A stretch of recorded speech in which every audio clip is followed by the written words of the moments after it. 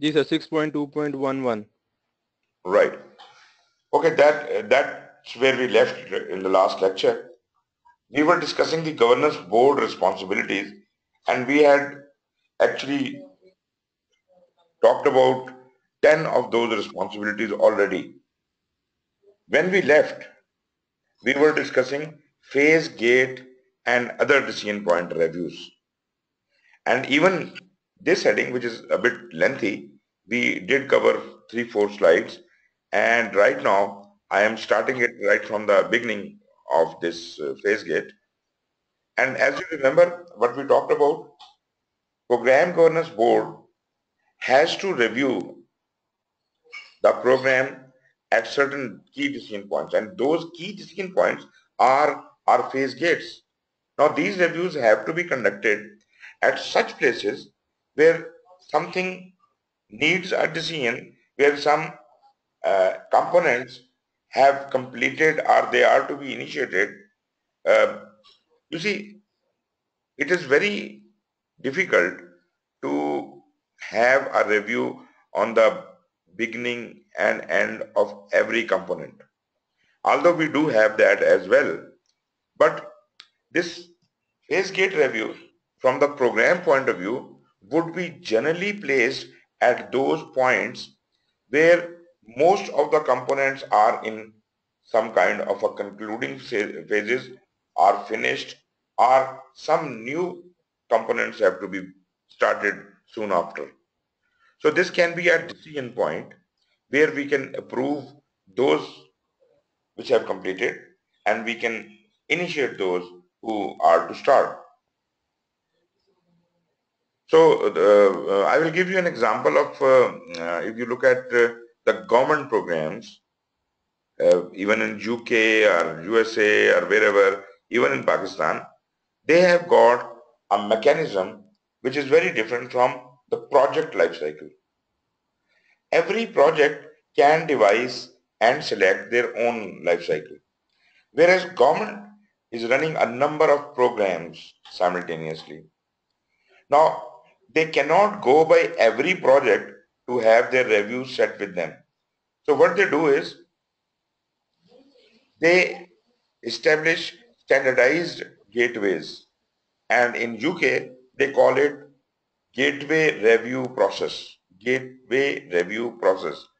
You see, this is very close to this name of phase gate, but they call it gateway review process. And for that, they have defined certain standard points where these gateway reviews will be conducted. They have got a number of gateway reviews from gateway 0, 1, 2, 3, and so on. And you see, like in program, we have to go down to the benefit realization and sustainment and even transition levels. Therefore, program does not just finish by the conclusion of the components. Similarly, program does not just start when you give the charter. So the story of program has started much before with a lot many other things. The mandate is being created, feasibilities and business cases and all that. So they have set up their reviews that when all the selection process for the program is completed and it is decided that the program is to be done, that is taken as one complete phase in UK. They call it Gateway Review 0. And when the program planning and everything is done and they want to get it approved, uh, then there is phase 1 and so on and so forth. Anyways, keeping that thing in mind, we are trying to say here that yes, we do want to seek the approval of every completed component, and we want to get every new component initiated through uh, the governance board. But the phase gate is generally the program life cycle. This is defined by the program life cycle, and wherever according to the program life cycle, a phase of a program is concluded, that is the point where we put the phase gate, and we will not let program manager proceed further into the next phase until and unless he clears all items of phase 1. So whatever has concluded till now has to be reviewed and passed, and only then he will be given permission to initiate his next phase. Remember, we are not talking about the project phases. These are the program phases, and these program phases are controlled by the governance board. They enable governance to approve or disapprove the passage of a program from one significant phase to another and to review and approve any required changes to the program. So that is basically the purpose. But you see, from project, we have promoted ourselves to a higher level of responsibility here.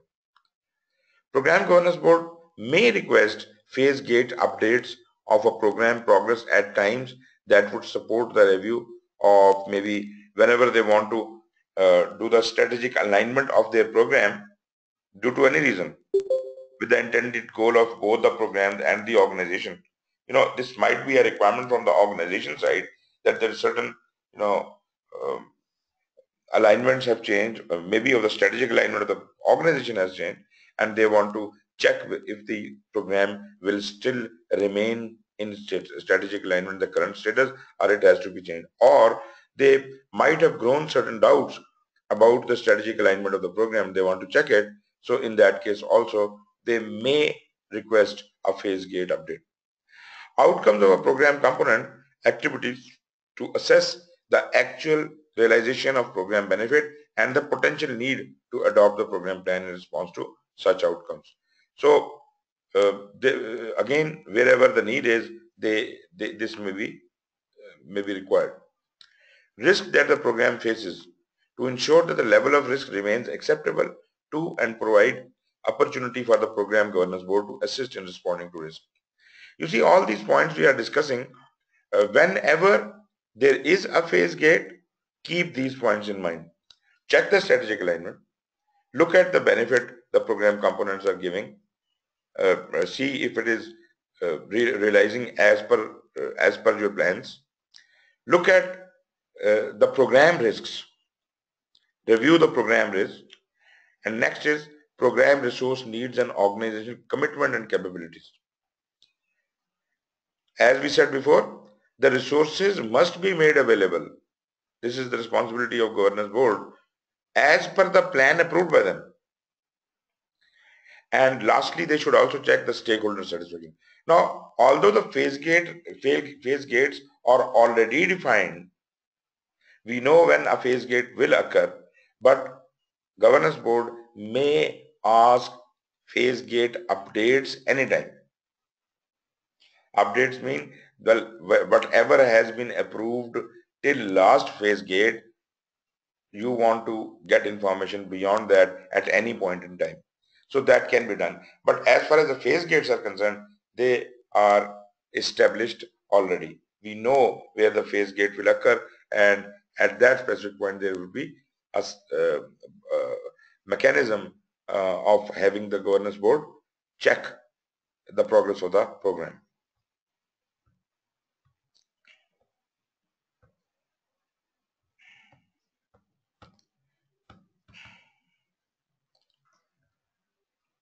Okay. Other decision point reviews may be held to support the decision-making needs of the organization. As I said, these are not the only decisions. Yes, they are the major decisions, phase gates, but other decision points reviews may be held, and for that matter, whenever there is a need for a decision, program manager will escalate the issue to the program governance board.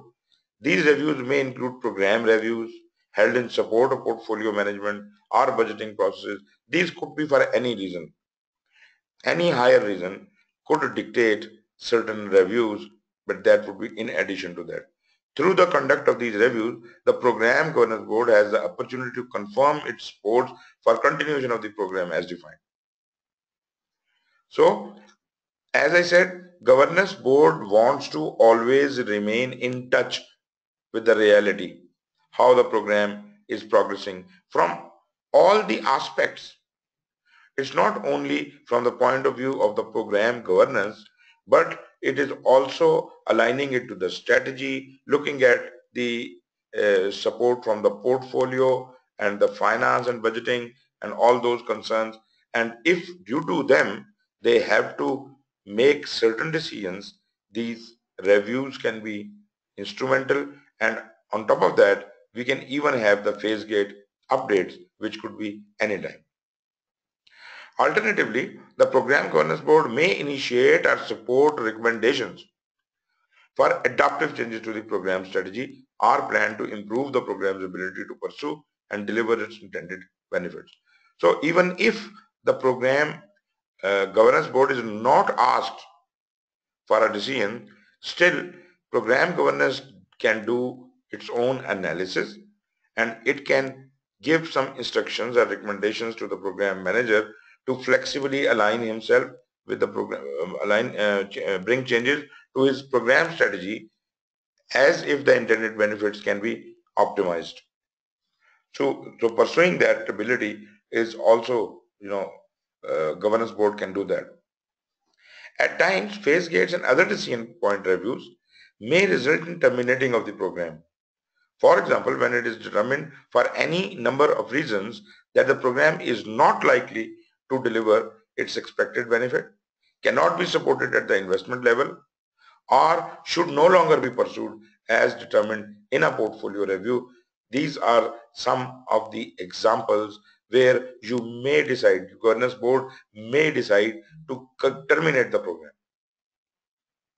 We are already aware that if portfolio manager decides that he cannot, the current program is no more top priority, is no more in the priority where he wants to align with the strategic objectives, and maybe due to the portfolio manager's decision, this program can be withheld, can be stopped, or completely terminated. Moreover, we have few more reasons. If the program is not delivering the expected benefits, or we do not have investment to pursue this program any further, so there could be any number of reasons due to which a program can be terminated, and that's also done on phase gate. This is better to do it in phase gate. Although program governance board have all the authority to do it anytime. They can terminate a program anytime. But it is a good practice that the termination, if required, must happen on a phase gate review. On a phase gates, as I said, are predefined.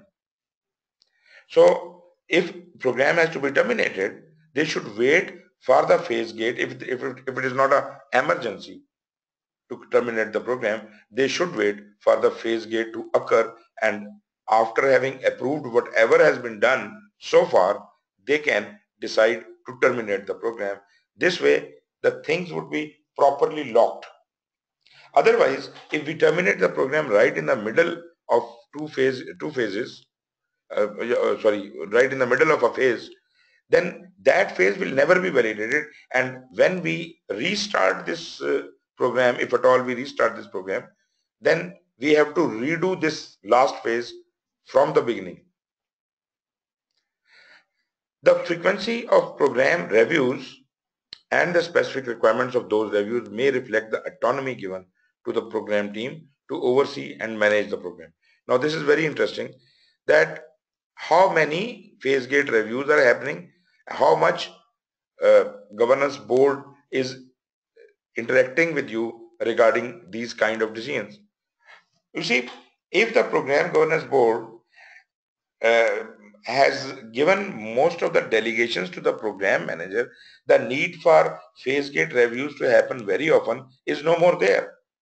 Although we still will have the phase gates, but we have delegated most of the work to the program manager, and we are asking him to make his own decisions. In that case, this frequency will be less. But again, if the program is of a very sensitive nature, then naturally governance board would like to have more interaction and more control over the program. Therefore, the frequency will be increased. So this all has to be decided beforehand, and this has to be designed in such a way that gates are properly defined, naturally taking in account the sensitivity and the complexity of the project and the level of control program board needs to exercise on the program. Organizations' expectations for program governance board review would be detailed in the program plan or the program governance plan. We have already talked about that governance plan could be part of the program management plan. This was one option. And we also said there might be a possibility that program governance plan is a separate document. It is separately maintained. It is also a possibility. So whatever the case is, the organization's expectations about the program governance are basically, placed in the program governance plan or the program management plan if the program governance plan is part of the program management plan. The program governance board's approval is usually required prior to the initiation of individual component of the program plan, particularly for the initiation of new component projects or programs, to the extent that the initiation of a project component requires the introduction of additional governance structure that are responsible for monitoring and managing the component and the firm commitment of the organization resources for its completion. So we do understand that every component of the program needs to be approved by the governance board in the beginning and passed by the governance board at the conclusion of that component. Although the program life cycle we just talked about and the phase gates are generic in nature, they are predefined, but still the responsibility of getting approval of every component in the beginning and at the end should be there. And why it is required? It is because, number one, the governance structure we are having enforced, the component which is starting new might need to have some additional characteristics or some additional mechanisms engaged in the governance structure of that component. So maybe a kind of a permission is to be sought due to the need and requirement of that program. Moreover, once we get it approved by the governance board, then governance board takes on the responsibility because it has not approved it. So governance board is not responsible for ensuring that organizational resources are committed for that portion of the component.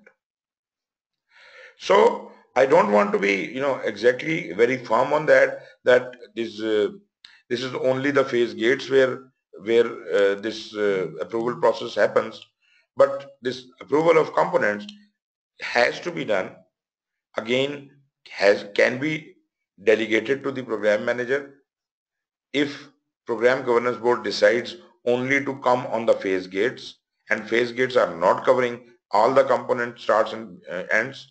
In that case, probably either if the more control is required, either the governance board will have extra reviews or they will delegate it to the program manager to decide. The program manager frequently acts as a sponsor when seeking authorization for the initiation of these components. Now, this is interesting to note that governance board has taken up most of the responsibilities, or you can say all of the responsibilities of the sponsor. And we have already discussed that it might be possible that governance board for not very complex program could be composed of only one person, and that is the sponsor. So whether it is one person or a whole governance board, if there is a requirement to have someone in between, and there is no one in between, that is the program sponsor, the program sponsor acts like a sponsor in that case when he is seeking certain kinds of authorizations for the initiation of these components. So this may look a bit complex, but when you get involved in doing these things, you can form your rules. These are not very strict rules that you have to follow. Actually, you see, in all these points we are discussing, it is giving you options. You can do it this way or that way. So whatever suits you the best, you should apply that. But at least try to follow the good practices given in this standard. But naturally, this is not a template, and this is not scarcely going to fit in your program all the time. Governance approval of the initiation of a new program component generally includes developing, modifying, or reconfirming the business case of the component. Every component will have its own business case. So either it is being developed afresh, it is being modified from a previous version, or we are not making any changes, we are just reconfirming that the business case is still valid. Ensuring the availability of resources to perform the component. So at the time we are allowing this component to start, we are also ensuring, giving a firm commitment that the resources required for the work of the component will be provided. Ji Zeeshan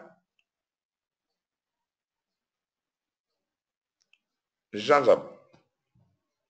ji sir, question ये है कि जो projects हैं under the programme, जी जी, उनका जो है governance board वो programme manager होगा जी, जो पीएम बॉक मेथोडोलॉजी है उसके मुताबिक। जी बिल्कुल, जो प्रोग्राम मैनेजर है वो इस केस में उन प्रोजेक्ट्स का स्पॉन्सर है। बिल्कुल सही। और वहां पर अगर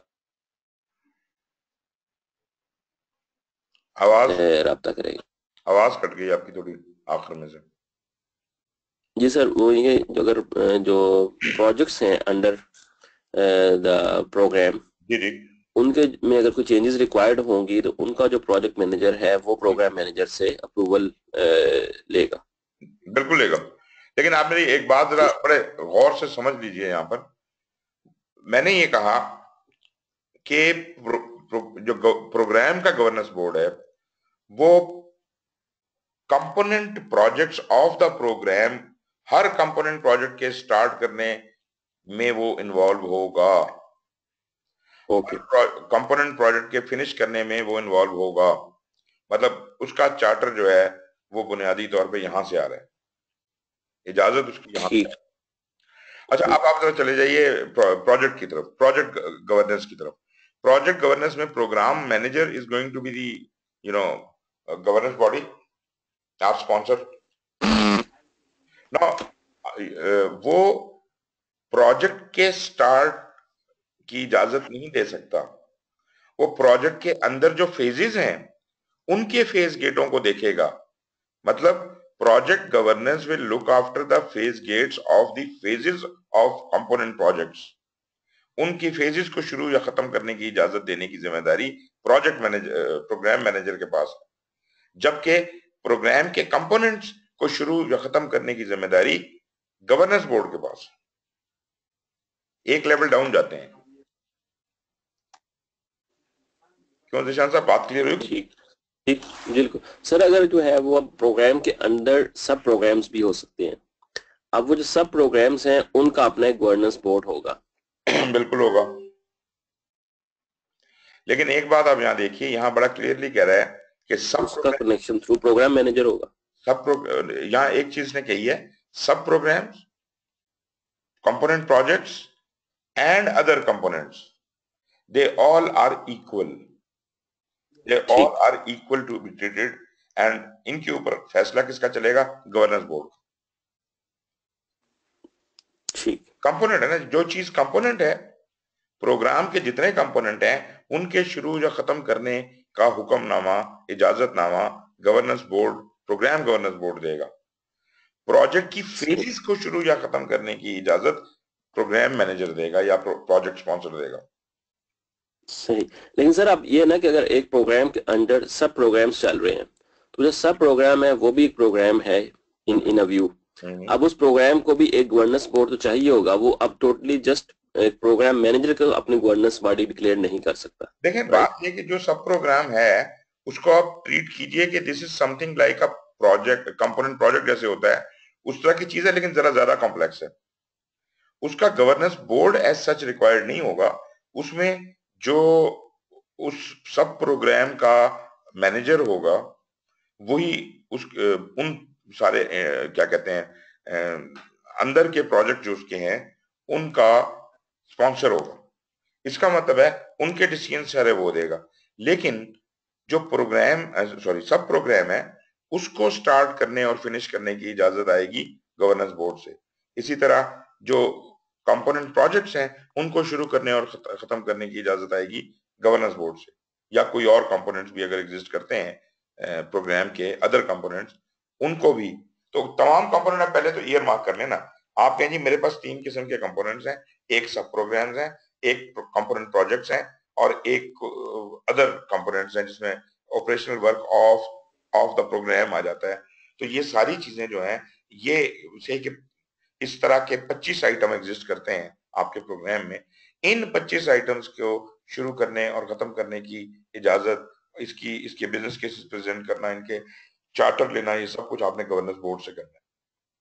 अब जो बंदा इनका इंचार्ज है हर एक आइटम का, हर एक कंपोनेंट का, वो आ, आ, उसको चलाएगा और उसका बॉस कौन हो जाएगा?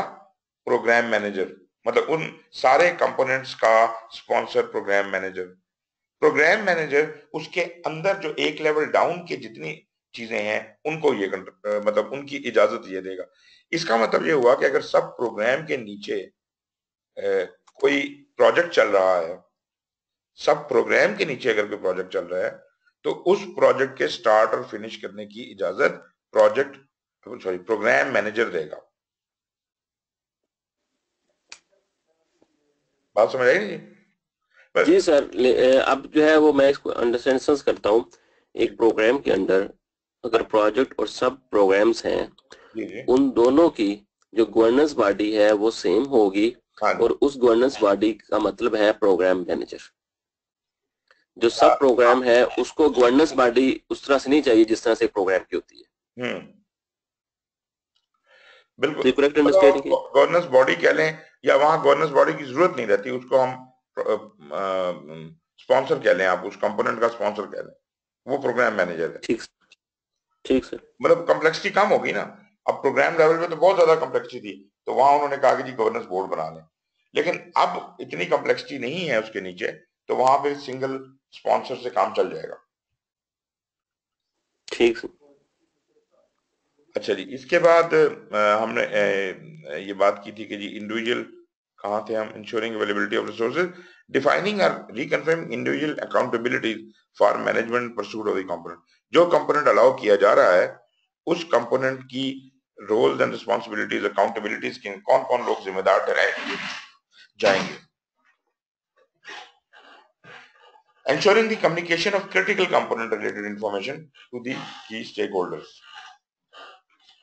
and कम्युनिकेशन की रिक्वायरमेंट भी आ गई। और फिर ensuring the establishment of component specific programme level quality control plan. और इसकी हमने बात की थी कि अगर ऐसा रिक्वायर्ड है, अगर तो हर कंपोनेंट ने अपनी अपनी क्वालिटी करनी है, सबके पास अपने अपने स्टैंडर्ड्स हैं और मुख्तलिफ काम है और इनमें कोई यूनिफॉर्मिटी नहीं है अक्रॉस द प्रोग्राम, तो फिर तो वो खुद ही करेंगे।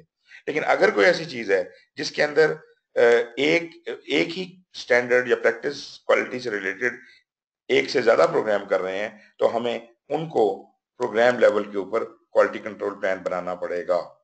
उसे इंश्योर करना कि अगर कंपोनेंट लेवल है तो कैसे स्टेब्लिश होगा, और अगर प्रोग्राम लेवल है तो वो हमारा कंसर्न बन जाता है।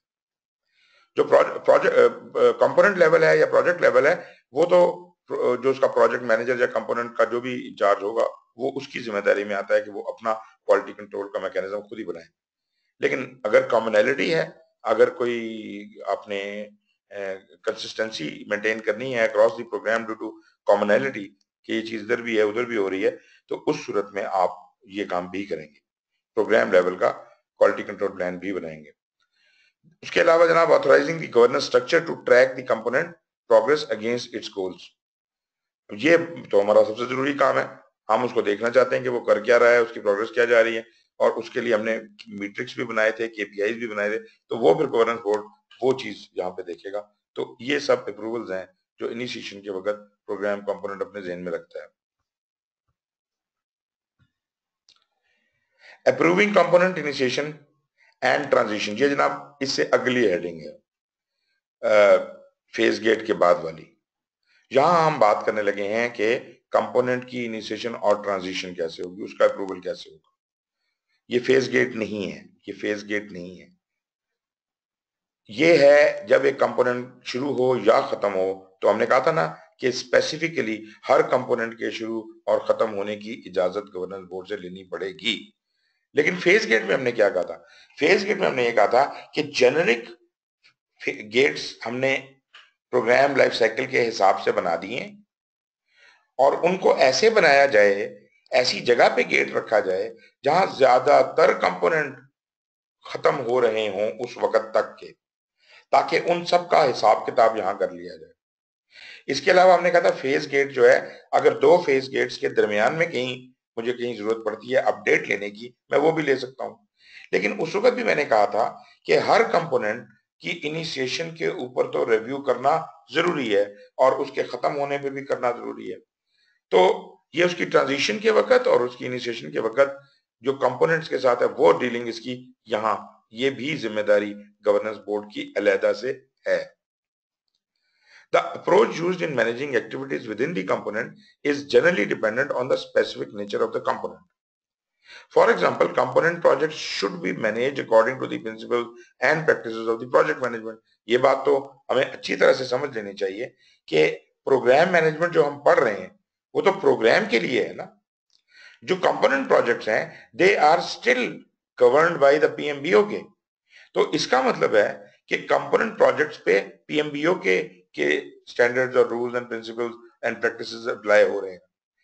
While component programs, जो कि सब प्रोग्राम्स हैं, should be managed according to the principles defined in described in this standard, क्योंकि वो प्रोग्राम का सब प्रोग्राम है लेकिन है तो प्रोग्राम ही, तो वो प्रोग्राम के हिसाब से होगा। तो सिर्फ ये है कि उसको मैनेज करने के लिए पीएमबीओ को मद्देनजर रखना चाहिए गवर्नेंस बोर्ड को, और जब सब प्रोग्राम्स को मैनेज करे तो वो फिर प्रोग्राम वाले स्टैंडर्ड सारे और यही असूल जो है आप नीचे की तरफ ट्रांसलेट कर लेंगे, यही वहां पे अप्लाई हो।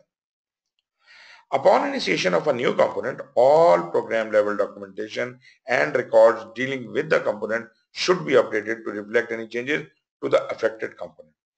जब भी हम उसे इनिशिएट करते हैं तो हम तमाम चीजों को अपडेट कर लेते हैं डॉक्यूमेंट्स को, ताकि कोई चीज जो है वो इनिशियल प्लान में कुछ और लिखा था लेकिन अब जो चीज फाइनल हो रही है वो तो अब हो रही है, तो उस वक्त रिकॉर्ड कर ली जाए।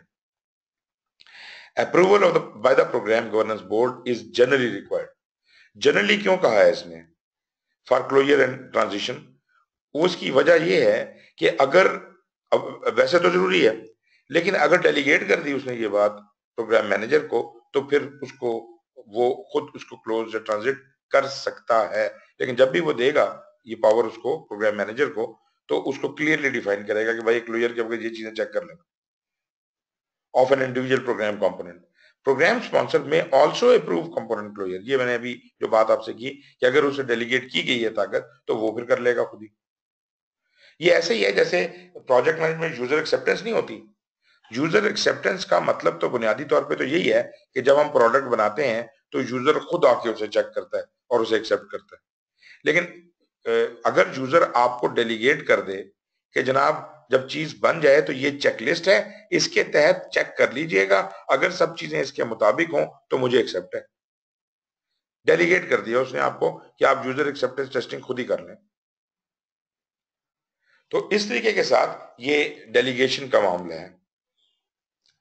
Review of any recommendation for the transition and closer of a programme component generally includes, पहले हमने इनिशिएशन की बात की थी कि उस वक्त हमें किन चीजों को ध्यान में रखना चाहिए, और इसका रिव्यू करते हुए जब क्लोज हो रहा है प्रोजेक्ट, जब ट्रांजिशन हो रही है, क्लोजर हो रहा है उसका, तब हमने किस बात का ख्याल रखना है। अब पहले तो ये देखें कि आया कि जो बिजनेस केस था इसका ये उसके मुताबिक हुआ भी है कि नहीं हुआ है।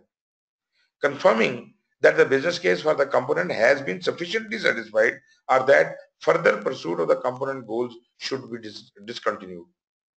एक बात तो ये है कि जो ऑब्जेक्टिव थे वो बाय लार्ज पूरे हो गए हैं, बिजनेस केस के मुताबिक काम हो गया, क्योंकि बिजनेस केस भी एक तरह का अंदाजा ही है ना कि हमारी एक फिजिबिलिटी हम बना देंगे जी ऐसा इम्कान है कि ये चीज ठीक हो जाएगी और फिर से इतना फायदा होगा।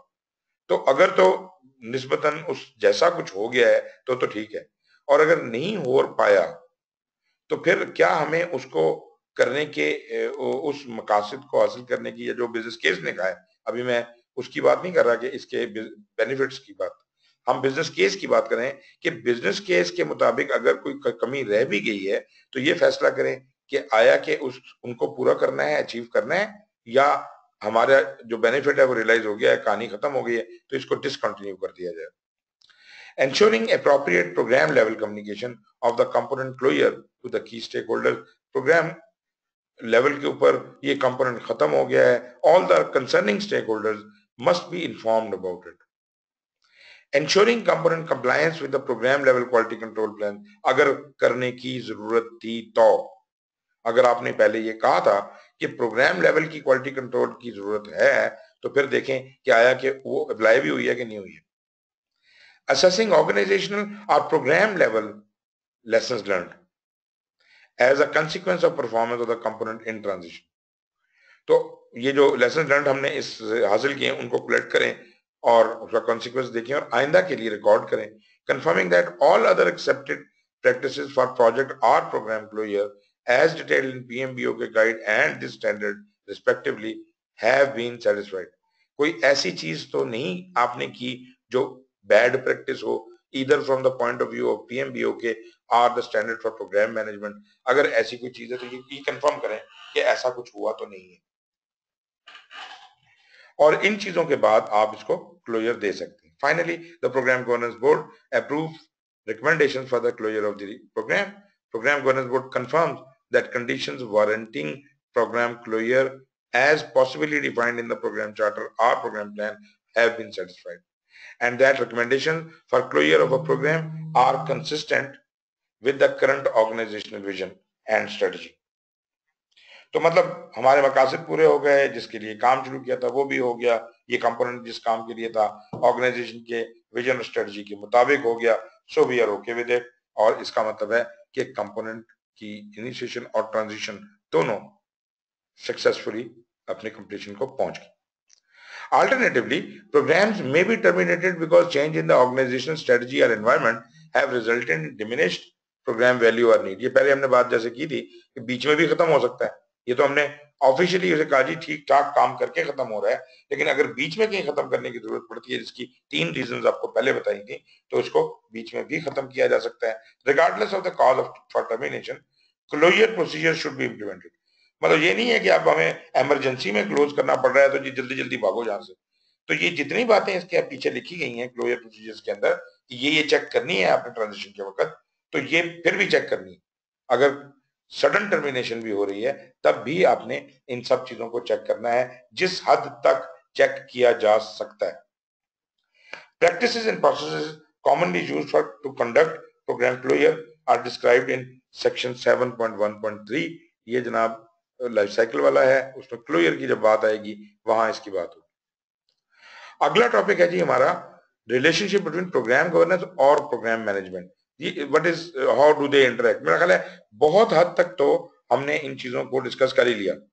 अब हमें प्रोग्राम गवर्नेंस और प्रोग्राम मैनेजमेंट के दरमियान काफी वाजे तौर पे एक रिश्ता सा नजर आने लग गया है कि क्या चीज इसके रिस्पॉन्सिबिलिटीज में है, क्या प्रोग्राम मैनेजर की रिस्पॉन्सिबिलिटीज में है, कब कब इन दोनों ने इंटरेक्ट करना है। काफी हद तक थ्योरेटिकली हमें बात समझ आ गई। अब जरा देख लेते हैं कि एक्सप्लिसिटली क्या है ये। कहते हैं जी establishing an appropriate collaborative relationship between individuals responsible for program governance and program management is critical to the success of programs in delivering the benefit desired by the organization. You see, it is such an intricate relationship. Program governance board is taking on so many responsibilities, मतलब वो resources भी ensure कर रहा है, वो आपके ऊपर नजर भी रख रहा है, सब कुछ कर रहा है, और प्रोग्राम मैनेजर की भी उसे इनपुट की जरूरत है, प्रोग्राम मैनेजर को उसकी तरफ से रिसोर्सेज की जरूरत है, इजाजतों की जरूरत है, डिसीजन मेकिंग की जरूरत है। This is such a intricate relationship कि अगर तो प्रोग्राम को सक्सेसफुल करवाना है तो इन दोनों को अपने अपने फराइज सही सही अंजाम देने पड़ेंगे। Programme manager rely on programme governance board members to establish organisational conditions. ऐसे हालात पैदा करें जो प्रोग्राम के लिए ठीक हों that enable the effective pursuit of program and to resolve the issues. मसाइल है तो उसका डिसीजन लें. That inevitably arise when the need of their program conflict with the needs of other program projects and ongoing operations activities. अब बात है कि programme तो अपने प्रोग्राम को देख रहे हैं. अगर कोई ऐसे मसाइल हैं, कोई ऐसे कन्फ्लिक्ट हैं जो कि किसी और प्रोग्राम के साथ, रिसोर्सेज का कोई मसला किसी और प्रोजेक्ट, बाहर के प्रोजेक्ट के साथ, किसी ऑपरेशन के साथ, तो इन मसाइल को हल करने के लिए जो फैसिलिटेशन की जरूरत है, जो मदद की जरूरत है, जो हैंड होल्डिंग की जरूरत है, वो बुनियादी तौर पे गवर्नेंस बोर्ड जो है इस काम के लिए मौजूद है. Establishing a collaborative relationship between the program governance board and program manager is also critical to the success of the organization. क्योंकि बेनिफिट ने जाना तो ऑर्गेनाइजेशन को है, तो ऑर्गेनाइजेशन के लिए भी ये जरूरी है कि गवर्नेंस बोर्ड और प्रोग्राम मैनेजर एक लाइन में है. Programme managers assume responsibility and accountability for effective managing the pursuit of organization goals as authorized by the governance board. तो एक रिश्ता तो एग्जिस्ट कर ही रहा है. सो ऑथोराइजेशन हुक्म इधर से आना है, काम इसने करना है और वो उसका अकाउंटेबल है. तो लाजमी बात है अगर मैं किसी चीज का अकाउंटेबल होऊंगा तो मैं ये इंश्योर करूंगा कि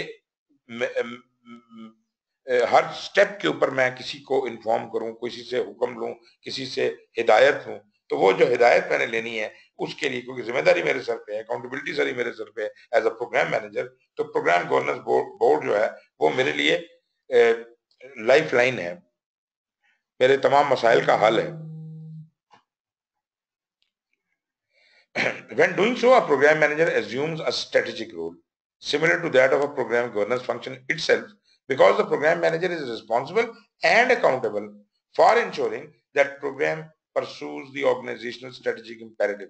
तो अगर आप ऑर्गेनाइजेशन की स्ट्रेटजी के साथ इतना इंटीमेटली लिंक्ड हो रहे हैं तो इसका मतलब है आपका रोल तो गवर्नेंस मतलब के जैसा ही हो गया, उतनी ही इंपॉर्टेंस हो गई आपकी. Thus, the relationship between the program manager and member of the program governance board should be grounded in mutual pursuit of shared organization goals and shared responsibilities for ensuring that the goals are sustainable and can be efficiently and effectively realized. Sincerity is required. हम जो एक generally एक approach होती है कि भाई अपना काम करो और किसी तरह से टाइम पूरा करो और निकलो यहाँ से, वो काम यहाँ नहीं चलेगा, क्योंकि हमने सस्टेन करवाना है. जो चीज हम करके जा रहे हैं हमने पूरे दिल के साथ उसकी काम को करना है और इस तरह से करना है कि आइंदा भी इसके फवायद आते ही रहें. तो एफिशिएंसी और इफेक्टिवनेस को सामने रखना है, तब कहीं हमके बेनिफिट रियलाइज होंगे और जो सस्टेन करेंगे. तो जिम्मेदारी जो है वो इन चीजों के दरमियान में है. फिर आ जाते हैं कि इंडिविजुअल रोल्स जो प्रोग्राम गवर्नेंस से रिलेटेड है. Programme governance structure are best defined in a manner that is specific to the needs of each organization and the requirements of the program. तो प्रोग्राम गवर्नेंस स्ट्रक्चर जो है वो एक तो आपकी ऑर्गेनाइजेशन की उमंगों का तर्जुमान है और दूसरा आपके प्रोग्राम की रिक्वायरमेंट्स को भी पूरा कर रहा है. तो गवर्नेंस स्ट्रक्चर ऐसा होना चाहिए जो ऊपर से ऑर्गेनाइजेशन के साथ और नीचे से प्रोग्राम के साथ ऐसा लिंक बनाए जो कि ना सिर्फ एहसन हो बल्कि वो अलाइंड भी हो, दोनों की तर्जमानी कर रहा है. The ideal program governance model carefully considers the program and the organizational context in which it is pursued.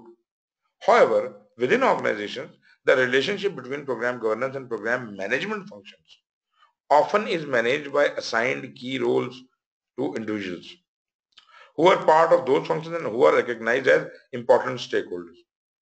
So, जो प्रोग्राम मैनेजर का फंक्शन है वो एक अलग लोगों को मिला हुआ है, प्रोग्राम गवर्नेंस अलग लोगों को मिला हुआ है और इनको अलग अलग जिम्मेदारियां हैं दोनों की.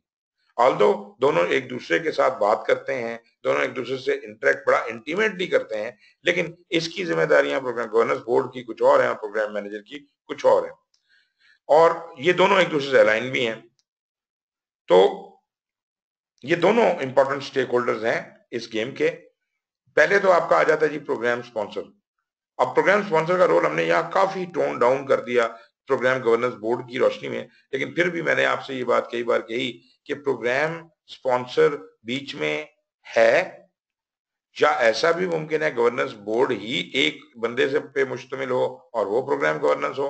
ऐसा भी मुमकिन है कि प्रोग्राम स्पॉन्सर एज सच ना मौजूद हो और कभी कभी प्रोग्राम मैनेजर ही प्रोग्राम स्पॉन्सर की वर्दी पहन लेता हो। सो कुछ भी हो, प्रोग्राम स्पॉन्सर का रोल तो एग्जिस्ट करता है।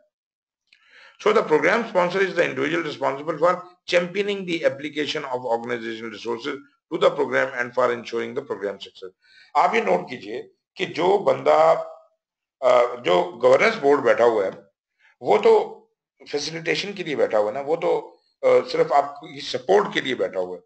वो खुद अपने कफ चढ़ा के तो नहीं आ जाएगा लड़ने के लिए, लेकिन वो जो काम उसने करने हैं उनको करने या करवाने के लिए जो जिम्मेदार ठहराया जा रहा है, मतलब अगर फैसिलिटेशन करवानी है उसको जो जिम्मेदार ठहराया जा रहा है वो ये प्रोग्राम स्पॉन्सर है। प्रोग्राम स्पॉन्सर आपके प्रोग्राम का चैंपियन है।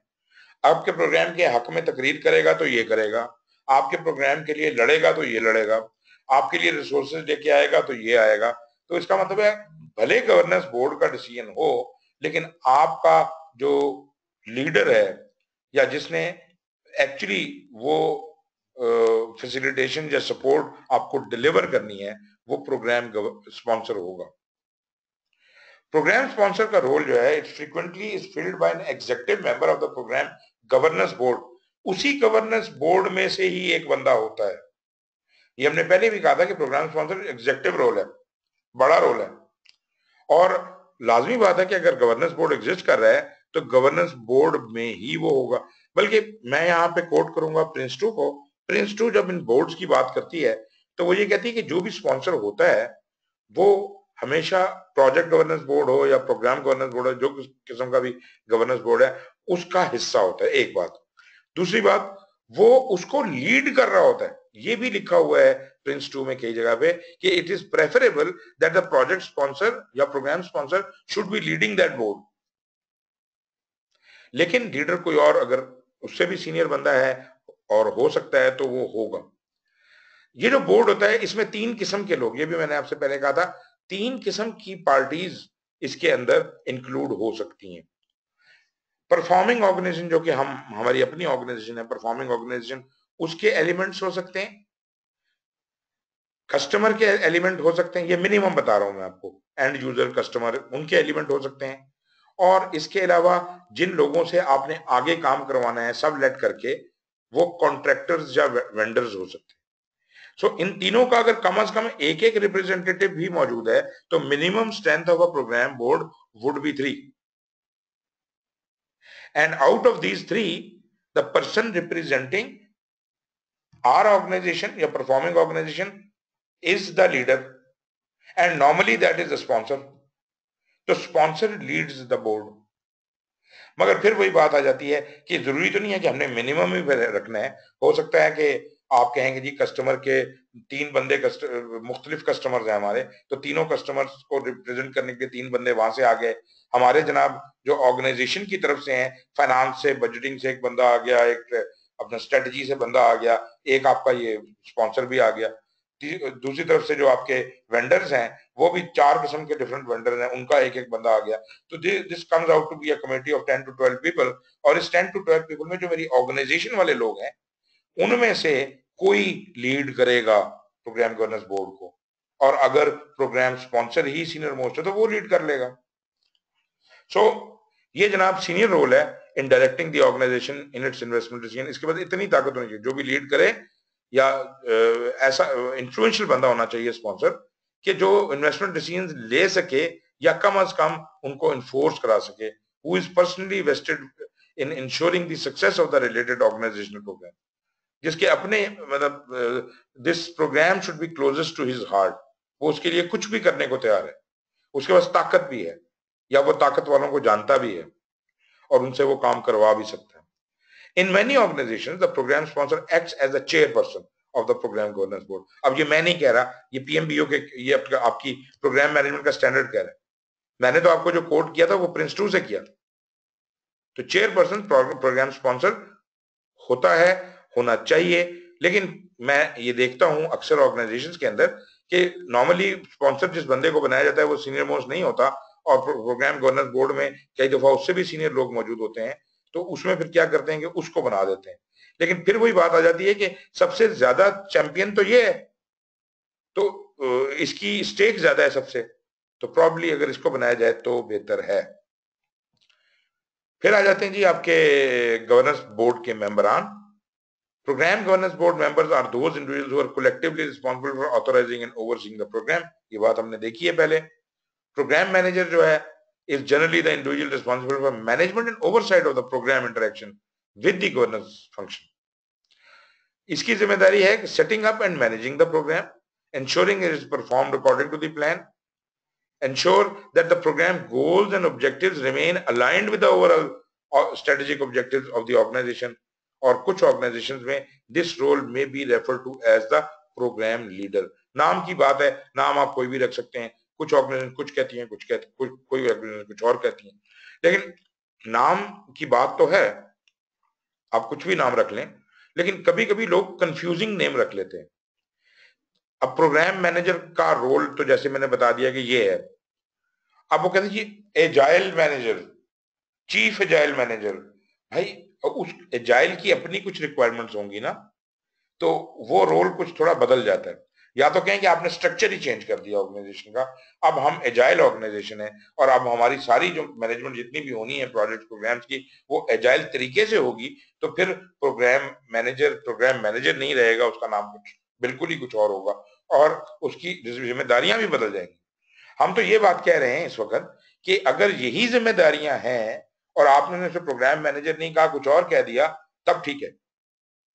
लेकिन अगर नाम चेंज करने से रोल भी चेंज हो रहा है तो फिर आपको वो भी अलाउड तो है, लेकिन उसके लिए फिर पूरी मेथोडोलॉजी ही चेंज करनी पड़ेगी, पूरा मैकेनिज्म ही चेंज करना पड़ेगा।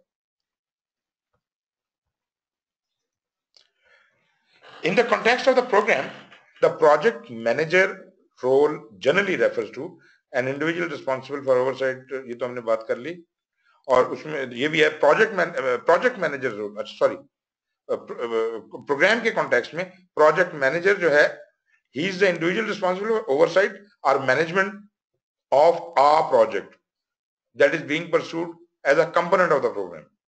एंड वो किससे गवर्न हो रहा है, वो रूल्स जो उसके ऊपर लग रहे हैं, वो रूल्स कहना चाहिए या पॉलिसीज, जो भी चीज आप कहना चाहते हैं, जो वो गुड प्रैक्टिसेस जो ले रहा है, वो ले रहा है पीएमबीओ।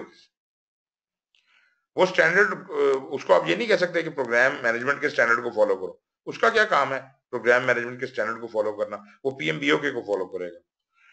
They include effective planning, executing, tracking of programme component projects, अपने मतलब प्रोजेक्ट्स कह लीजिए आप, and delivery of project output as defined in the project charter and in the program plan. In this capacity, the project manager is subject to component governance oversight.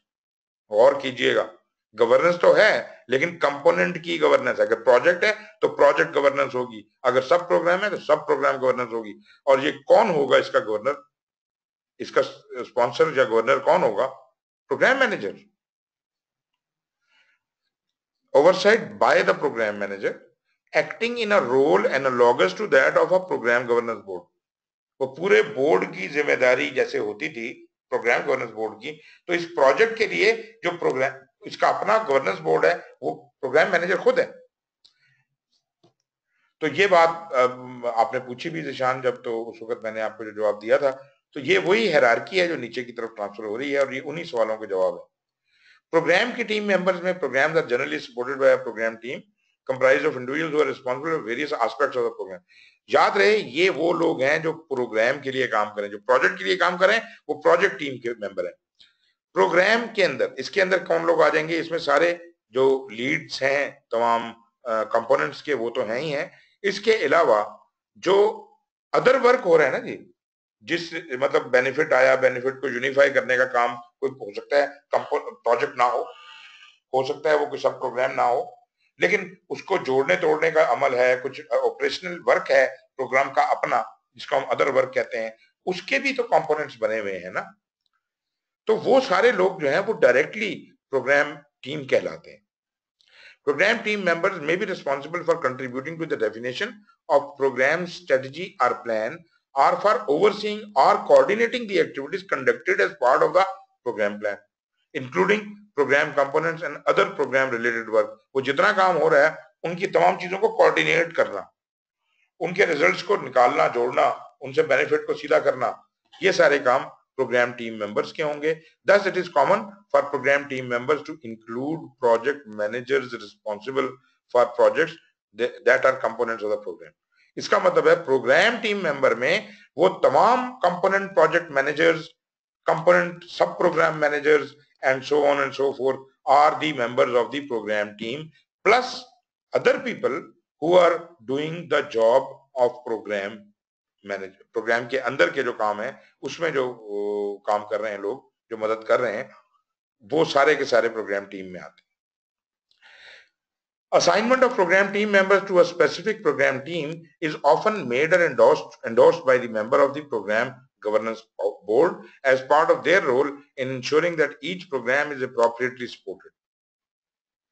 तो ये ensure करने के लिए कि प्रोग्राम में sufficient resources programme team members के हवाले से मौजूद हैं, तो इसकी अल्टीमेट रिस्पांसिबिलिटी इनको असाइन करने की प्रोग्राम गवर्नेंस बोर्ड के पास है. लेकिन फिर वही बात मैं कहूंगा कि वो चाहे तो इसमें से छोटे लेवल के लोगों को हायर करने की जिम्मेदारी प्रोग्राम मैनेजर को दी जा सकती है, डेलीगेट की जा सकती है. लेकिन हो सकता है कि प्रोजेक्ट मैनेजर्स को सिलेक्ट करना गवर्नेंस बोर्ड ने खुद ही किया हो, अपने खुद से सिलेक्ट करके बताया हो कि इस प्रोजेक्ट को ये संभालेगा, इसको ये संभालेगा. मतलब गवर्नेंस का बोर्ड का यहाँ काफी मोटा रोल है. गवर्नेंस बोर्ड अगर चाहे तो हर चीज को अपने हाथ में ले सकता है, और अगर चाहे तो कुछ चीजें डेलीगेट भी कर सकता है. तो प्रोग्राम मैनेजर गवर्नेंस बोर्ड के साथ लाजमी बात है कि इनकी आपस की रिस्पांसिबिलिटीज क्लियरली डिफाइन होनी चाहिए. अगर नहीं होंगी तो एक लड़ाई वाला सीन बन जाएगा.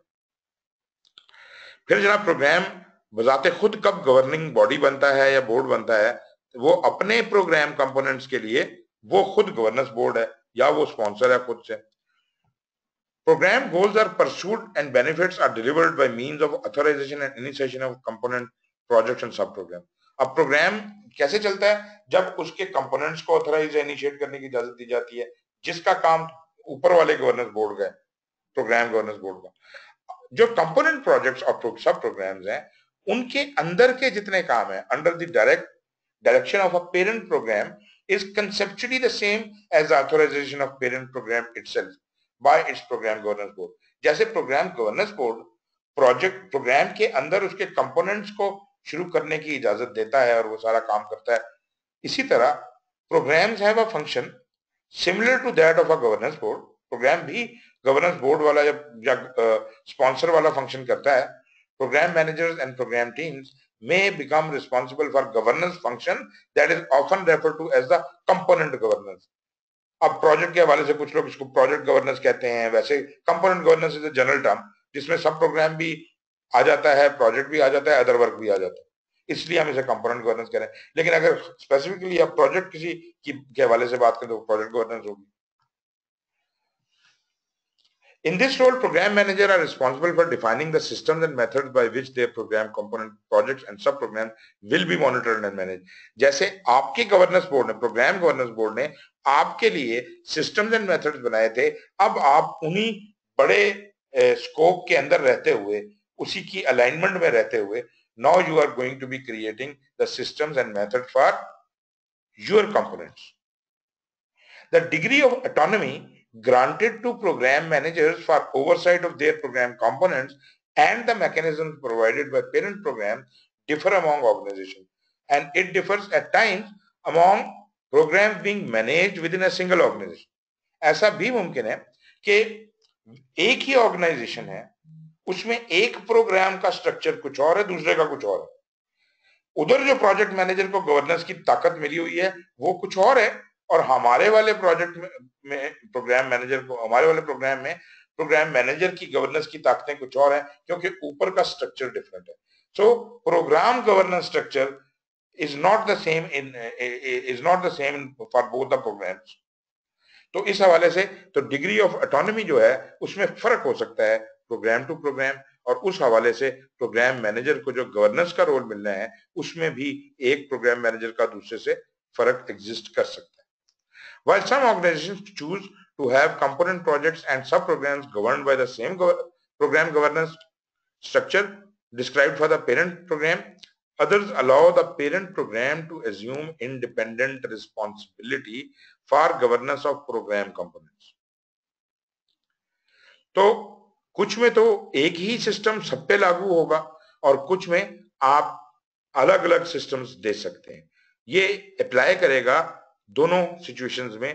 प्रोग्राम गवर्नेंस के हवाले से भी जब बात हुई थी तो हमने ये कहा था कि एक तो अप्रोच ये है कि ऑर्गेनाइजेशन में जितने प्रोग्राम चल रहे हैं एक ही गवर्नेंस बोर्ड बना लो, ये बात हुई थी ना, एक ही गवर्नेंस बोर्ड बना लो और एक ही जनाब उसी लाठी से सबको आंको। फिर हमने ये भी कहा कि ये भी मुमकिन है कि हर प्रोग्राम का अपना अपना गवर्नेंस बोर्ड हो और ये भी मुमकिन है ग्रुप्स ऑफ प्रोग्राम का एक गवर्नेंस बोर्ड हो, दूसरे ग्रुप ऑफ प्रोग्राम का दूसरा गवर्नेंस बोर्ड हो। ये उस सूरत में जब गवर्नेंस मैकेनिज्म उन 3-4 प्रोजेक्ट्स के लिए अलग रखना है, दूसरे 3-4 के लिए अलग रखना है। अगर सबके लिए एक है तो फिर एक गवर्नेंस बोर्ड काफी है। इसी फिलॉसफी को आप प्रोग्राम लेवल के ऊपर ट्रांसलेट करें। अगर प्रोग्राम के सारे कंपोनेंट्स ने एक ही लाठी से आंके जाना है तो आप एक गवर्नेंस स्ट्रक्चर कंपोनेंट्स के लिए स्टैंडर्डाइज बना दें और सबको उसके सब पे वही अप्लाई कर दें।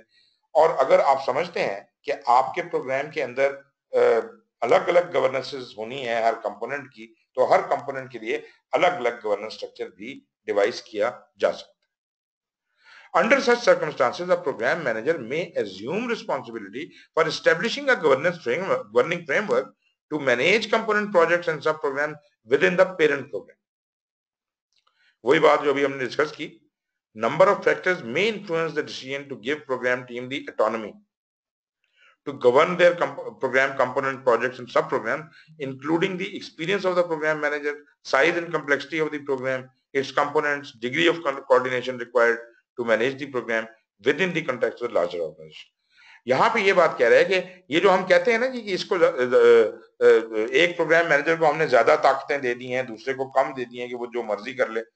इसकी वजह पे बुनियादी तौर पे ये है, ये इसने कुछ पॉइंटर्स दिए हैं कि ये वो वजूहात हैं जिनसे आप कह सकते हैं कि इनमें फर्क किया जा सकता है। एक प्रोग्राम मैनेजर बहुत ज्यादा एक्सपीरियंस है, एक कम एक्सपीरियंस है, ये वजह बन सकती है कि उसको कितनी ताकत देनी है, उसको कितनी ऑटोनॉमी देनी है। इस मामले में size and complexity of the programme पे डिपेंड करता है, उसके कंपोनेंट्स के ऊपर डिपेंड करता है, डिग्री ऑफ कोऑर्डिनेशन कितनी रिक्वायर्ड है उस पर डिपेंड करता है। तो फिर वही बात आ जाती है, पढ़ाई जितनी आप कर लें, गुड प्रैक्टिसेस जितनी आप पढ़ लें, लेकिन एक्चुअली ग्राउंड सिचुएशन के हिसाब से आपको इस सारे नॉलेज को टेलर करना पड़ेगा। ये कोई टेम्पलेट नहीं है कि आप जहां भी चले जाएंगे आप कहेंगे जी बस मैंने तो ये पढ़ा था ऐसे ही होगा। You have to be very flexible. और वैसे भी हमने कहा था कि प्रोग्राम मैनेजर का फंक्शन ही ऐसा है कि वो तो होता ही बहुत ज्यादा फ्लेक्सिबल है। अच्छा जी, आखिरी टॉपिक है हमारा अदर गवर्नेंस एक्टिविटीज, जिसके अंदर वो 4-5 हेडिंग्स थे, वो हम देख लेते हैं। अदर गवर्नेंस एक्टिविटीज जो प्रोग्राम मैनेजमेंट को सपोर्ट करती हैं, programme governance function often assumes responsibility for establishing organizational capabilities that support the effective and efficient management of programs. 5 ऐसी चीजें हैं जी, 5 such supporting capabilities जो प्रोग्राम गवर्नेंस फंक्शन जो है वो जिसको कहते हैं कि पैदा करता है या जिसको सपोर्ट करता है। एक तो वो कहता है जी प्रोग्राम मैनेजमेंट ऑफिस हो, कि प्रोग्राम मैनेजमेंट ऑफिस होगा तो उसकी अपनी जिंदगी भी आसान हो जाएगी। प्रोग्राम मैनेजमेंट इंफॉर्मेशन सिस्टम हो, ऐसा ऑटोमेटेड सिस्टम हो जो प्रोग्राम की तमाम फाइलों को इधर उधर कर सके और तमाम हैपनिंग्स का रिकॉर्ड रख सके, उससे भी इसकी जिंदगी आसान हो जाएगी। प्रोग्राम मैनेजमेंट के नॉलेज की मैनेजमेंट का कोई बंदोबस्त, कोई लाइब्रेरी या कोई ऐसा सिस्टम हो, कोई ऐसा डेटाबेस हो जिसके अंदर प्रोग्राम मैनेजमेंट का सारा नॉलेज सही सही जगहों में जाके फिट होता रहे, ये बहुत बड़ी सपोर्ट है। प्रोग्राम मैनेजमेंट का कोई ऑडिट सपोर्ट का फंक्शन हो जिससे हम उसको चेक करने में हमें आसानी हो। प्रोग्राम मैनेजमेंट की एजुकेशन और ट्रेनिंग हो। अब आप ये देखिए, ये जितनी भी चीजें हैं, 5 आइटम जो है, they are extremely important and they are all benefiting the governance function. Governance function आसानियों की तरफ जा रहा है अगर ये चीजें एग्जिस्ट करती हैं, अगर ये कैपेबिलिटीज वो प्रोड्यूस कर देता है आपके ऑर्गेनाइजेशन में, तो आपके प्रोग्राम में, तो आपका प्रोग्राम जो वो उसकी गवर्नेंस बड़ी आसान हो जाएगी। लोग ट्रेंड होंगे, उनको चीजों का पता होगा, असूल बने हुए होंगे, प्रोग्राम मैनेजमेंट ऑफिस चीजें देख रहा होगा, ऑटोमेटेड सिस्टम्स एग्जिस्ट करते होंगे, तो ये तो बड़ा जबरदस्त सिस्टम है जिसकी तरफ हम जाने की कोशिश कर रहे हैं। These capabilities may be created by an individual program governance board specifically to support an individual program, or they may be created as a core organization asset. पूरी ऑर्गेनाइजेशन में एक ही सेंट्रल सारा सिस्टम बना लिया जाए कि जी इसके तहत सारा कुछ होगा, तो ये भी बड़ी अच्छी बात है। लेकिन अगर आप चाहते हैं कि अलग अलग हर प्रोग्राम के लिए हो तो भी कोई मसला नहीं है। फिर वही बात आ जाती है, अगर वेरिंग किस्म के प्रोग्राम्स हैं तो शायद हम हर प्रोग्राम का अलग अलग प्रोग्राम ऑफिस बनाएं, अलग अलग उसका मैनेजमेंट इंफॉर्मेशन सिस्टम रखें या whatever.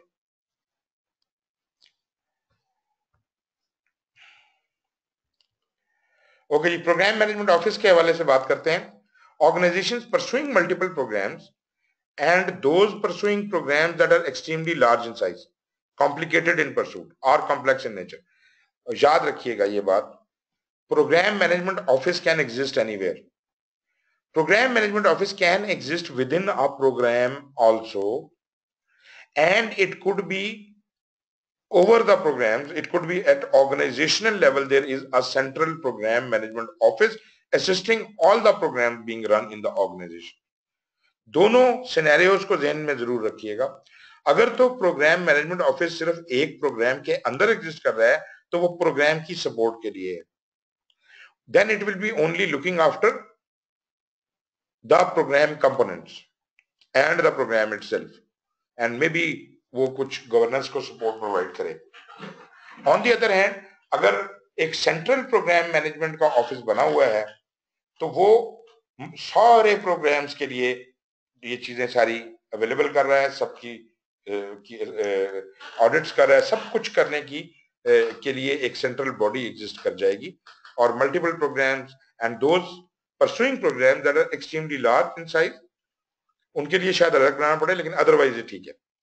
Often seek to ensure a high level of consistency and professionalism in the management of their programs by creating a program management office as a formal center of excellence in program management. याद रखिएगा, programme ये fashion बना हुआ है PMO बनाने का, लेकिन PMO जो है ये बहुत इंट्रिकेट सब्जेक्ट है। ये जब आप बहुत ही मेच्योरिटी, हाई मेच्योरिटी के लेवल पे जा पहुंचते हैं तब कहीं जाके किसी ऑर्गेनाइजेशन इस काबिल होती है कि वो अपने अंदर इस किस्म के पीएमओज बना सके, क्योंकि PMO is a centre of excellence. भाई एक्सीलेंस पे तो वही पहुंचेगा जो मैच्योर हालत में होगा, एक बच्चा तो एक्सीलेंस नहीं हासिल कर सकता। इसका मतलब है कि ऑर्गेनाइजेशन जो अभी तक मैच्योर ही नहीं है, नवी नवी आई है इस चीज के अंदर, प्रोग्राम चलाने कल शुरू किए हैं और वो कह दिए हमने पीजीएमओ बनाया हुआ है, बना लें आप, अच्छी बात है, लेकिन मसला ये है कि आपकी प्रैक्टिसेस तो कहीं सीधी हो जाए। तो सेंटर ऑफ एक्सीलेंस बनाने का शौक तो बड़ा होता है, हर ऑर्गेनाइजेशन में पीएमओ बन जाते हैं, लेकिन ना उन्हें चलाना आता है, ना उनके फंक्शंस का पता होता है, अल्टीमेटली वो कर कुछ और ही रहा होता है। In smaller organisation the function of पीजीएमओ may not be delegated to a dedicated office with the responsibility of establishing a center of excellence. तो वहां पे सेंटर ऑफ एक्सीलेंस का सवाल नहीं बनता। पीएमओ एग्जिस्ट करवा लें आप बेशक, मगर पीएमओ के फंक्शन आप किसी डेडिकेटेड ऑफिस को डेलीगेट नहीं करें। Instead, the responsibility for maintaining an appropriate level of excellence may be delegated to an individual manager with an exceptional understanding of program management practices. तो मतलब ये है कि उस छोटे ऑर्गेनाइजेशन में शायद पीएमओ जो है वो एक ही बंदे को कंपोज कर रहा है, एक पढ़ा लिखा आदमी जो सब कुछ जानता है, तो सपोर्ट फंक्शन के लिए वो वहां एग्जिस्ट करेगा। और directly to the individual programme manager responsible for oversight of organisation programme. या फिर आप प्रोग्राम मैनेजर को कहेंगे भाई आप अपनी मैनेजमेंट खुद करें और अपना पीएमओ आप खुद ही हैं। The Program Management Office provides professional expertise and support befitting an organization center of excellence in program management by providing staff highly trained in program management and in the accepted practices of applying program management within the context of the host organization. याद रहे, जब हम programme management office की बात करते हैं तो हम स्टैंडर्ड फॉर प्रोग्राम मैनेजमेंट के मुताबिक इसको सेट करेंगे। अगर हम प्रोजेक्ट मैनेजमेंट ऑफिस की बात करते हैं तो हम पीएमबीओके के हिसाब से सेट करें, तो ये लेवल हाई है। और ऐसा भी हो सकता है कि आप कहने को तो पीएमओ कहते हो लेकिन वो प्रोग्राम और प्रोजेक्ट दोनों की जिम्मेदारियां संभालता हो, तो वो भी मुमकिन है। Within an organization, a program management office may be tasked with providing centralized, consistent program management expertise as described in the standard to a portfolio of different programs. अब जरा ये गौर कीजिए, एक पीजीएमओ पोर्टफोलियो को असिस्ट कर रहा है। लाजमी बात है कि जो डाटा यहाँ से जनरेट हो रहा है वो पोर्टफोलियो की डिसीजन मेकिंग के लिए यूजफुल हो सकता है, तो पोर्टफोलियो को सपोर्ट करे। यहाँ पे एक और बात आ जाती है, जैसे हमने अभी कहा था कि कहने को programme management office can exist with in a programme but it will support the programme governance board. इसी तरह अगर एक ऑर्गेनाइजेशनल लेवल के ऊपर एक प्रोग्राम मैनेजमेंट ऑफिस एग्जिस्ट कर रहा है तो वो सपोर्ट प्रोवाइड कर रहा है पोर्टफोलियो को। यहाँ पे एक और लेवल सामने आता है जो यहाँ नहीं दिया हुआ, लेकिन उसे कहते हैं portfolio management office. So there is the existence of a portfolio management office also, and there is the existence of a strategic management office also. Then enterprise level पे, strategic level पे, portfolio, program, project, इन सब level पे PMOs exist कर सकते हैं। Their names may be slightly different, but generally हम कह देते हैं PMO। लेकिन PMO सिर्फ ऐसे नहीं होता। PMO हमें डिफाइन करना पड़ेगा, ये किस लेवल पे है, इसका क्या रोल है, ये किसको सपोर्ट प्रोवाइड कर रहा है, ये क्या डिफाइन कर रहा है, कौन कौन से डॉक्यूमेंट्स रख रहा है, क्या हिसाब किताब है, सेंट्रलाइज है, डिसेंट्रलाइज है, क्या इसका सिस्टम है सारा। Alternatively, in organizations pursuing exceptionally large, complicated and complex projects, multiple PMOs may be established, each of which may be dedicated solely to the conduct of one or more critical organizational programs. फिर आ जाते हैं जी programme management system. ये वो mechanism है जिसके तहत आप इन सब चीजों को चलाना चाह रहे हैं। Effective programme management requires the efficient and effective exchange of information between the programme manager, project manager, portfolio manager and programme governance board. तो ये वो सिस्टम है जिसके तहत हम सारा सिस्टम मतलब जिसके तहत हम इस प्रोग्राम को चलाना चाह रहे हैं। कौन किससे कैसे कम्युनिकेट करेगा, किसकी क्या जिम्मेदारियां हैं, और ये सारा आपस में कौन किसको क्या देगा, कब देगा, कैसे देगा। It requires that an organization stakeholders have access to current information important to the program. Managing such information becomes formidable, especially in organizations pursuing numerous programs or programs that are complicated or complex. तो इसका क्या तरीका हो सकता है? इसका तरीका फिर होगा कि इस सिस्टम को, प्रोजेक्ट मैनेजमेंट सिस्टम को हम फिर ऑटोमेट करना चाहेंगे और प्रोजेक्ट मैनेजमेंट इंफॉर्मेशन सिस्टम बनाना चाहेंगे ताकि ऑटोमेटिकली वो चीजें मैनेज हो सके। Anyways, an organization's program governance function may support their organization's program management capabilities by establishing project management information system, यही कहा ना मैंने, that enables collection, access, reporting and analysis of information relevant to the management of a program and project within the portfolio. तो एक तो system बनाएं, interconnections establish करें, उसके बाद उसको ऑटोमेट कर दें तो प्रोजेक्ट मैनेजमेंट इंफॉर्मेशन सिस्टम बन जाएगा। और फिर आ जाती है आपकी नॉलेज मैनेजमेंट, प्रोग्राम मैनेजमेंट की knowledge management. Programme management supporting activities may also include work and resources required to address knowledge management within a program. आप जो कुछ भी करते जा रहे हैं, lessons learned आ रहे हैं, practices आ रही हैं, बहुत से काम हो रहे हैं, और ये सब कुछ अगर कहीं पर महफूज हो, it is not only the experiences but it is also the knowledge which has been accumulated by various program managers during the process of doing their programs. Program knowledge management is not always present in programs, although when it is employed, knowledge management will involve three primary elements. क्या है जी? Knowledge का collect किया जाना और share किया जाना. Individuals and subject matter experts who possess the specific element of program management, उनको मतलब इज्जत देना या उनको कोई एक अहमियत देना, उनकी बात सुनना. तीसरा, प्रोग्राम मैनेजमेंट का जो इंफॉर्मेशन सिस्टम अभी हमने बनाया था, इन which the collected programme knowledge and programme artefacts are stored, उसका होना।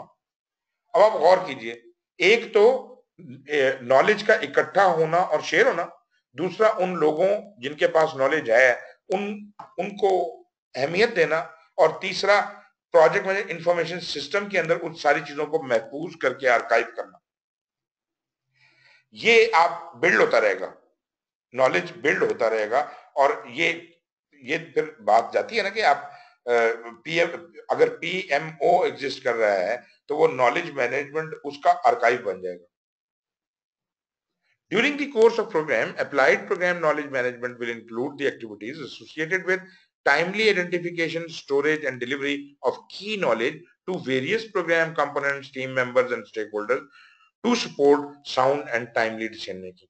अब जब ये इल्म का जखीरा मौजूद है तो इस जखीरे को PMIS के जरिए इस तरह से महफूज किया जाए, आइडेंटिफाई किया जाए, स्टोर किया जाए और इस तरह से अवेलेबल किया जाए कि जब जिसको जहां जरूरत है डिसीजन मेकिंग के लिए उसके सामने ठक से डाटा मौजूद हो।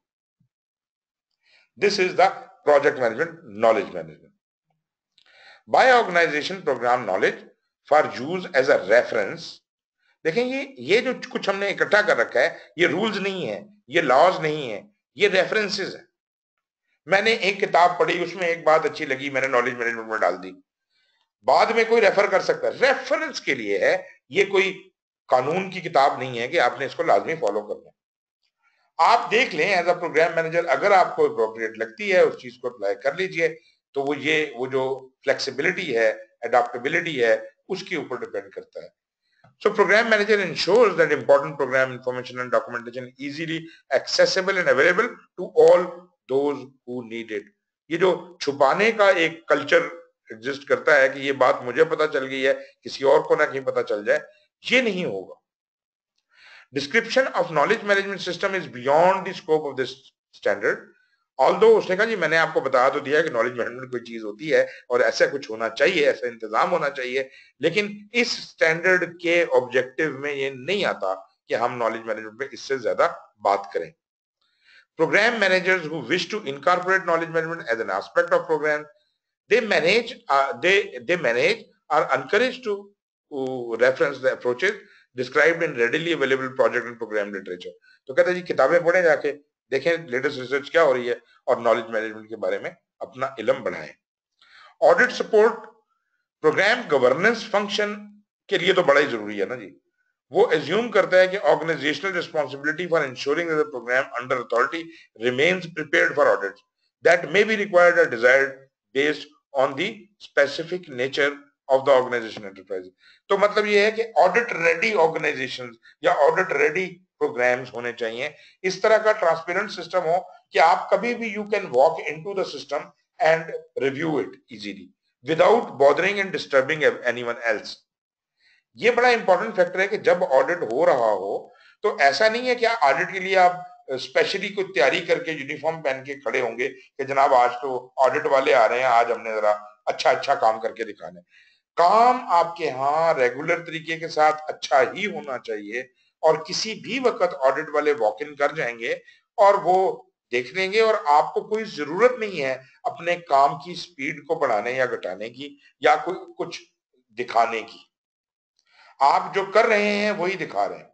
Such audits may be conducted by agents internal or external to the organization as part of assessments of organizational and program compliance with approved or mandated business or program management processes. So ये लोग आपकी organisation के अंदर से भी nominated हो सकते हैं, बाहर से कोई स्पेशलिस्ट भी हायर किए हो सकते हैं। इन्होंने आके वो कुछ चीजें चेक करनी है, उनका काम है वो जाने कि उन्होंने क्या चेक करना है, लेकिन चीजें वही होंगी जो आपके प्रोग्राम में आपको जिम्मेदारियां दी गई हैं, क्या ऑब्जेक्टिव्स हैं, अलाइनमेंट्स हैं कि नहीं है, ये सब बातें।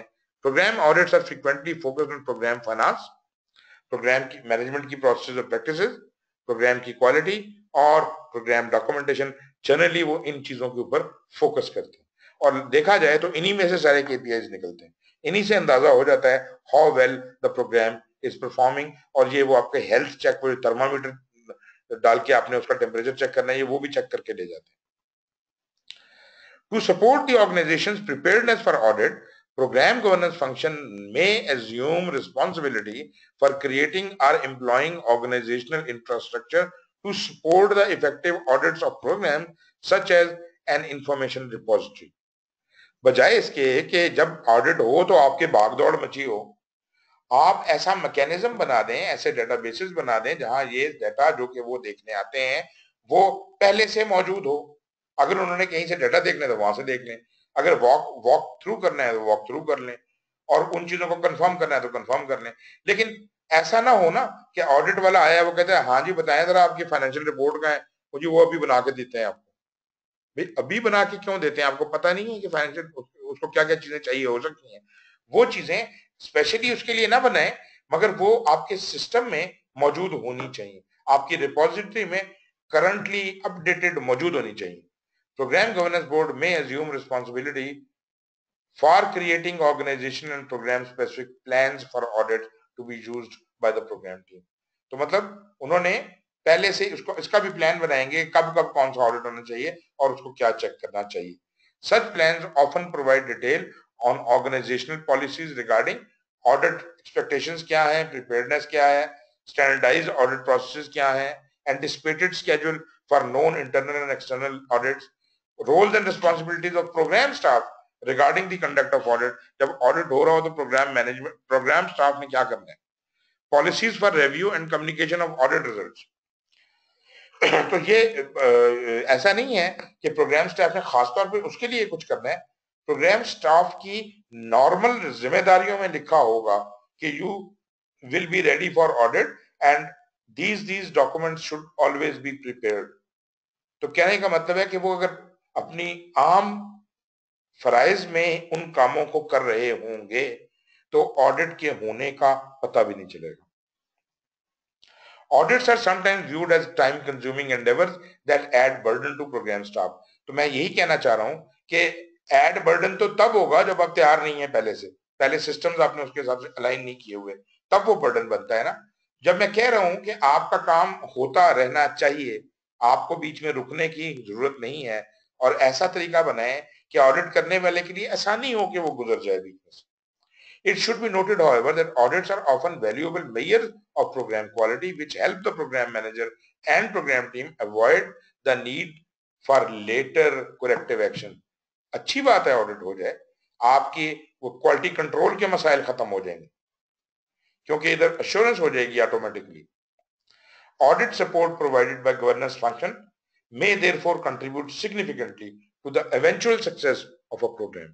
It is not only a governance function बल्कि वो आपके प्रोग्राम की सेहत के लिए भी उसको भी अफाका होगा इससे। फिर जनाब आपकी एजुकेशन एंड ट्रेनिंग है, ये है लोगों को तैयार करना, पढ़ाना लिखाना। नॉलेज तो इकट्ठा करके रख लिया, लेकिन आपकी जो टीम है वो प्रोग्राम मैनेजमेंट में कितना जानती है। Organizational governance function may further support program management by providing organization education and training in program management role and responsibilities, skills, capabilities and competencies. Sponsorship of specific education and training by a program governance function in collaboration with the program management or a program management office enables focused training on the specific practices and needs of program management within the context of the host organization। आप अपने बंदों को, ये वही बात है, HR वाली बात आ जाती है, नीड असेसमेंट करके रखें। आपको पता होना चाहिए किस बंदे को कौन सा स्किल सिखाना है और उसको रिक्विजिट ट्रेनिंग प्रोग्राम मैनेजमेंट की जो चाहिए वो उसको दिलवाएं या ऐसा इंतजाम कराएं कि वो एजुकेशन या ट्रेनिंग उसको मिल जाए।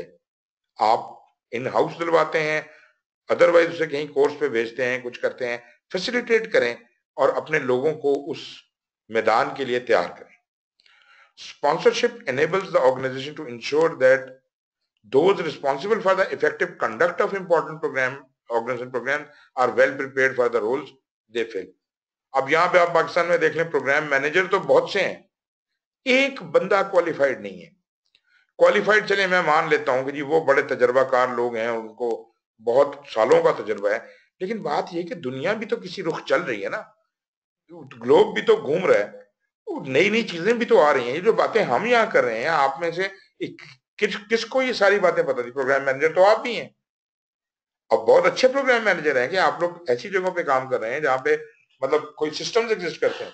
उसके बावजूद despite the fact you are a good program manager, you're working with a good organization in a good country, still you don't know all of the program management।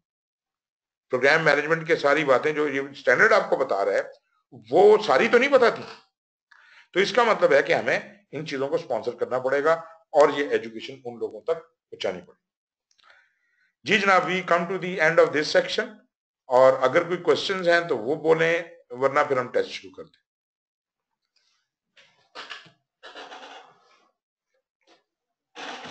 जनाब, एनीवन?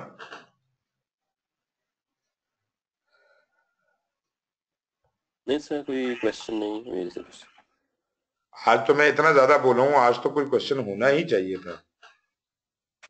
सर एक्चुअली रिफ्लेक्शन है इसमें कि जो है जो governance board है ये Prince 2 methodology में है, और बेसिकली अगर हम पीएम बॉग और प्रिंस 2 को कंबाइन कर दें हाँ जी, तो देन जो है ना वो सारी बातें हमने वो डिस्कस की हैं अभी। जी जी, बिल्कुल बिल्कुल बिल्कुल ऐसे ही है। और प्रैक्टिकली जो है मैं इस स्ट्रक्चर में ही जो है ना मेरा एक्सपीरियंस जो है ना वो इन्हीं स्ट्रक्चर में है, जिसमें हम जो है वो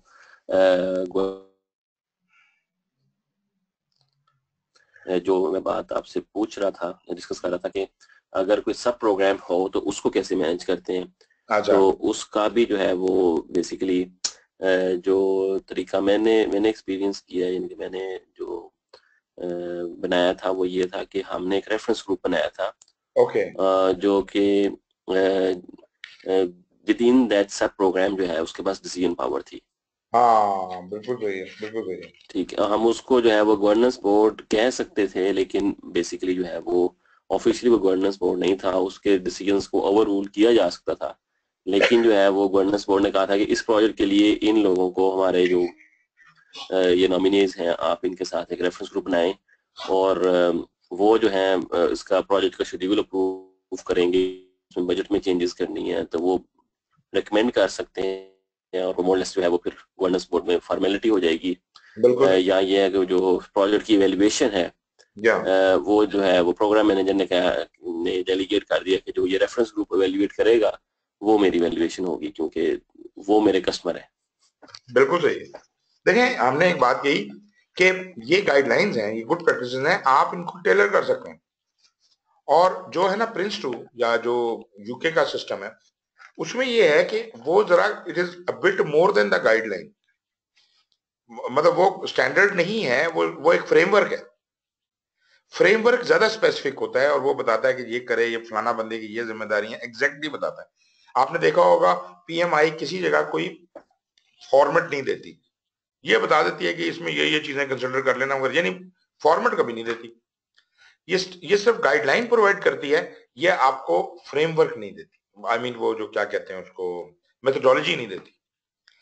जबकि वो जो है यूके वाले वो क्योंकि गवर्नमेंट में अप्लाइड है ये सारा सिस्टम और गवर्नमेंट के लिए बनाया गया है, खासतौर पे यूके गवर्नमेंट के लिए, तो उन्होंने इसके अंदर बाकायदा अपना मेथोडोलॉजी भी रखा हुआ है किसी हद तक, लेकिन जेनरिक करके रखा हुआ है। लेकिन ये है कि मेथोडोलॉजी है इसके अंदर, तो इस वजह से वहां आपको जरा ज्यादा आसानी मिल जाती है कि यार चलो ये लिखा हुआ है, ऐसे ही करना है काम। तो बिल्कुल आप सही कह रहे हैं, जिस तरह जो आप कह रहे हैं ये आपकी टेलरिंग है और बिल्कुल सही टेलरिंग है, इस तरह से काम होता है और हो सकता है। जी जनाब, anyone else? Are we ready for the exam? Sir मैं आज पीसी से कनेक्टेड नहीं हूँ, मेरे कोई ब्राउजर पे मसला हो गया है, अच्छा अच्छा, तो मैं इस वक्त जो है मोबाइल पे हूँ, तो ओके, लेट्स सी कि अगर मोबाइल पे भी जो है वो आएगा आएगा इतना बिल्कुल आएगा। इंटरेक्टिव। लेकिन वैसे मैं आपको ये सारा कुछ भेज भी चुका हूँ, वो जो मैंने कल लिंक दिया था। और प्रैक्टिस के लिए अगर आप ये करना चाहें तो बिल्कुल ये कीजिए, अच्छा है। थोड़ा पता चल जाता है कि यार कितनी बातें ग्रैस्प की हैं। मुझे उम्मीद है कि अभी हम उस स्टेज पे पहुंच गए हैं कि you will perform very well today. So should we start? Ji yes sir. Sir. Okay जी, मेरी तरफ से खुदा हाफिज, और टेस्ट आप लोग शुरू कर लीजिए। टेक केयर जी, खुदा हाफिज। अस्सलाम वालेकुम।